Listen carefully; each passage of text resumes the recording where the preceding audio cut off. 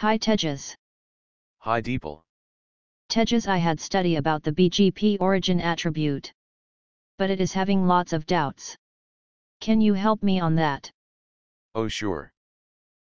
BGP Origin Attribute always give first preference to IGP, second preference to EGP, and third preference to incomplete. Can you explain in more details? When network command which advertise in BGP is called IGP. EGP is not used currently. When a network is redistribute in BGP is called incomplete. Okay. Still it is not clear. Can you explain with some example? Okay, look at to this diagram. In this diagram Internet AS has advertised network 4.4.4.4 via network command. And as per origin it is IGP. R1 learn network 4.4.4.4 via ISP1 and viaduct ISP2. As per default it will take path via from R1 to R4 via ISP1.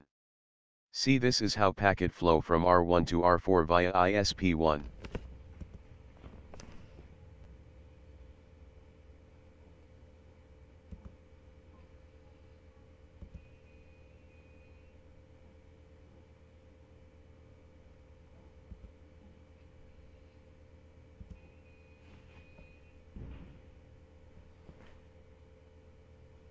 Now if customer is complain that there is lot of latency in ISP1 and need to send packet via ISP2, then following configuration need to be done. After that packet will flow from ISP2.